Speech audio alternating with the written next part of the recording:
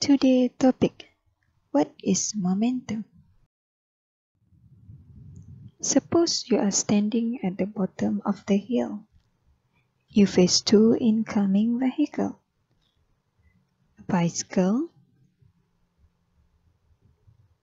and a truck. Which one will you choose to stop? And why?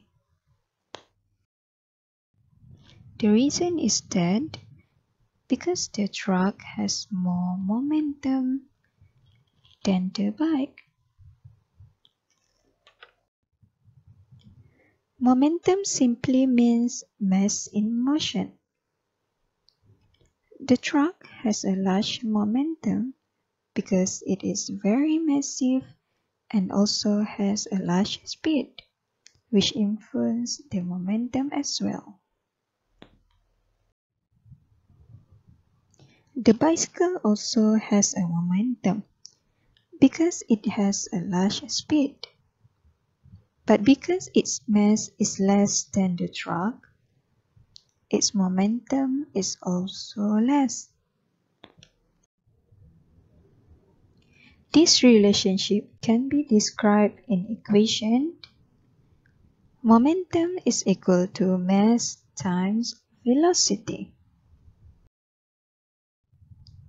You may remember that velocity is speed with direction. So object has large speed, has also large velocity. Our momentum equation can be simplified even more by substituting the words with symbol.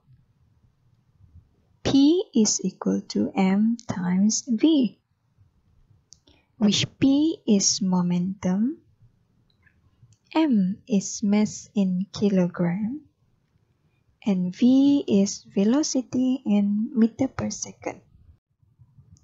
As you can see, if you increase one of the variables on the right side of the equation, either mass or velocity, the momentum on the left side must also go up in order to keep both sides equal.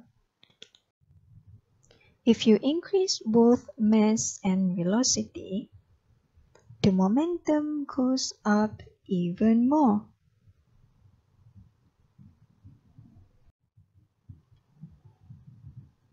In this way, we can see that both bicycle and truck has large momentum.